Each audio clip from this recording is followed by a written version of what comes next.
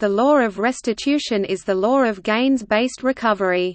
It is to be contrasted with the law of compensation, which is the law of loss-based recovery. When a court orders restitution, it orders the defendant to give up his/her gains to the claimant.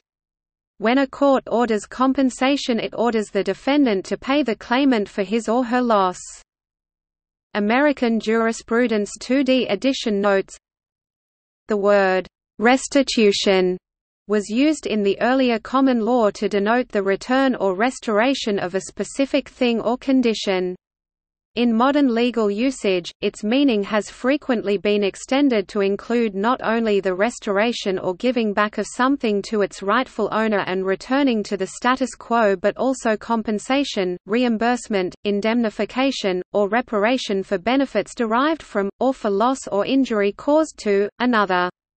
In summary, therefore, the word restitution means the relinquishment of a benefit or the return of money or other property obtained through an improper means to the person from whom the property was taken. Restitution may be either a legal remedy or an equitable remedy, depending upon the basis for the plaintiff's claim and the nature of the underlying remedies sought. Generally, restitution is an equitable remedy when the money or property wrongfully in the possession of defendant is traceable, i.e., can be tied to particular funds or property.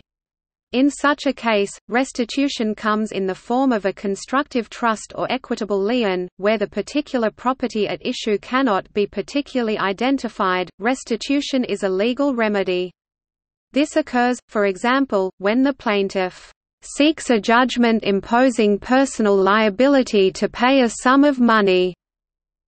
Unjust enrichment and quantum merit are sometimes identified as types of a disgorgement legal remedies. This type of damages restores the benefit conferred to the non-breaching party. Put simply, the plaintiff will get the value of whatever was conferred to the defendant when there was a contract. There are two general limits to recovery, which is that a complete breach of contract is needed, and the damages will be capped at the contract price if the restitution damages exceed it. The orthodox view suggests that there is only one principle on which the law of restitution is dependent, namely the principle of unjust enrichment. However, the view that restitution, like other legal responses, can be triggered by any one of a variety of causative events is increasingly prevalent. These are events in the real world which trigger a legal response. It is beyond doubt that unjust enrichment and wrongs can trigger an obligation to make restitution. Certain commentators propose that there is a third basis for restitution, namely the vindication of property rights with which the defendant has interfered. It is arguable that other types of causative event can also trigger an obligation to make restitution.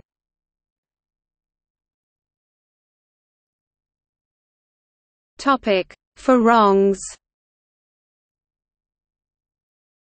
Imagine that A commits a wrong against B and B sues in respect of that wrong. A will certainly be liable to pay compensation to B if B seeks compensation, then the court award will be measured by reference to the loss that B has suffered as a result of A's wrongful act. However, in certain circumstances it will be open to B to seek restitution rather than compensation. It will be in his interest to do so if the profit that A made by his wrongful act is greater than the loss suffered by B. Whether or not a claimant can seek restitution for a wrong depends to a large extent on the particular wrong in question. For example, in English law, restitution for breach of fiduciary duty is widely available, but restitution for breach of contract is fairly exceptional. The wrong could be of any one of the following types: a statutory tort, a common law tort, an equitable wrong, a breach of contract. Criminal offences. Notice that 1(5) are all causative events, see above. The law responds to each of them by imposing an obligation to pay compensatory damages. Restitution for wrongs is the subject which deals with the issue of when exactly the law also responds by imposing an obligation to make restitution.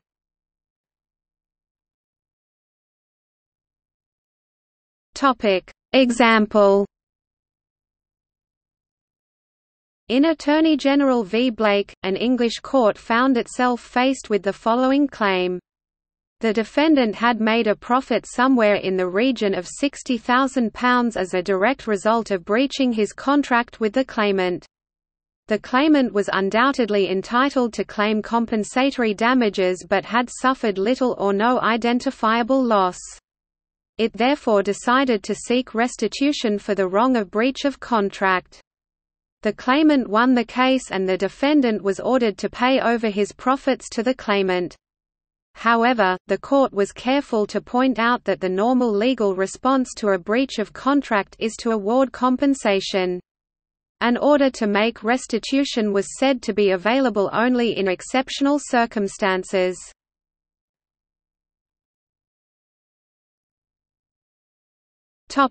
To reverse unjust enrichment. Cases of intentional torts or breaches of fiduciary duty often allow for claims of unjust enrichment, as well as cases of statutory torts and breaches of contract. A plaintiff can even have a claim in unjust enrichment when there is no other substantive claim.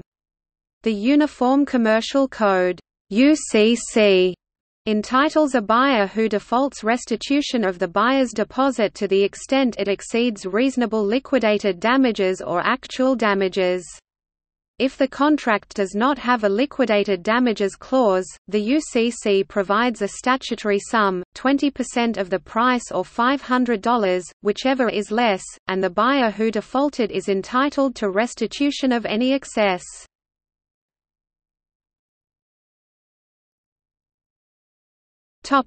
United Nations level.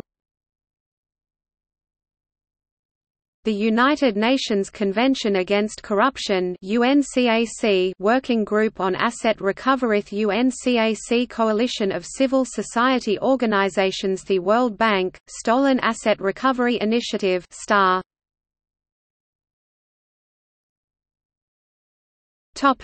See also: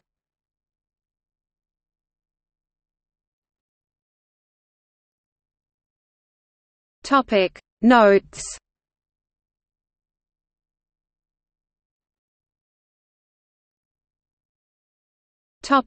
Further reading. Mitchell, Charles, Mitchell, Paul 2006. Landmark Cases in the Law of Restitution. Bloomsbury Publishing. ISBN 978-1-84731-093-4. Burks, Peter. The 13th of January 2005. Unjust Enrichment. Clarendon Law Series, 2nd ed. Oxford, UK: Oxford University Press. ISBN 978-0-19-101885-5. Burrows, Andrew S., McKendrick, Ewan, Edelman, James 2007.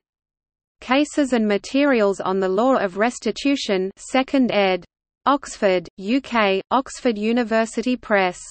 ISBN 978-0-19-929651-4. Butt, Daniel 2009. Rectifying International Injustice, Principles of Compensation and Restitution Between Nations. Oxford, UK: Oxford University Press. ISBN 978-0-19-921824-0.